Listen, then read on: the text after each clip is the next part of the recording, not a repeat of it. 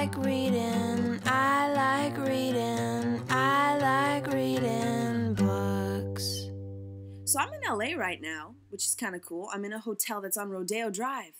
That's so awesome, right?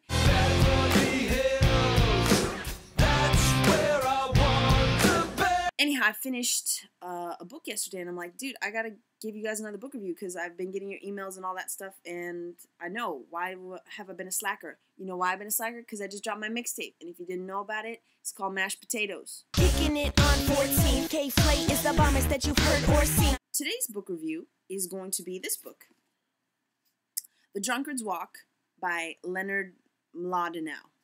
I think that's how you say it. Leonard, hit me up if I mispronounced that. I read this book on a plane. I read this book in a hotel room. I read this book in my apartment. And I read this book on BART. So I read this book in many different places, and I liked it every place that I read it. Everybody in the club gets It's kind of like half a history of statistics and probability, and kind of like the basic fundamental principles of statistics and probability. Get a calculator, do the math. And then the other half of it, which is definitely intertwined, is a study of randomness and how we as humans perceive, or actually more to the point of this book, don't perceive the randomness that sort of like permeates our every being. I feel like mini bars are for children and drunk people. It's like kids just want it because it's there.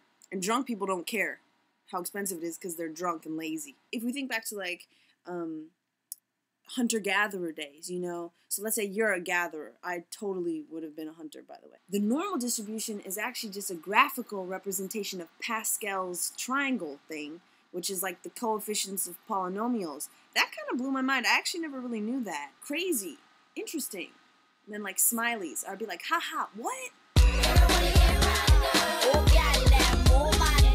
I'm about to read a quote that's going to blow your mind. In fact, a statistical ensemble of people acting randomly often displays behavior as consistent and predictable as a group of people pursuing conscious goals. So let's think about that for a sec. That's kind of a crazy statement.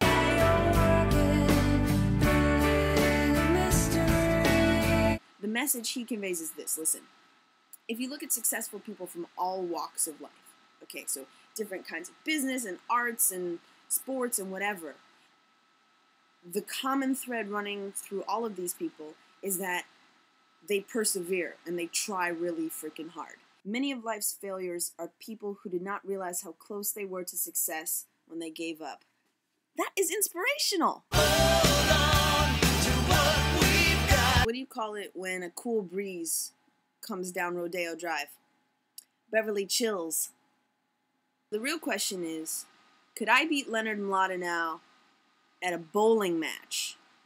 And the answer is yes. You know why? Because tonight I bowled a 147 and then a 145. I want to leave you guys with the following message. This was a very interesting book. So for my math and science mother out there, take a look. I think you might like what you read. It's thought-provoking, interesting.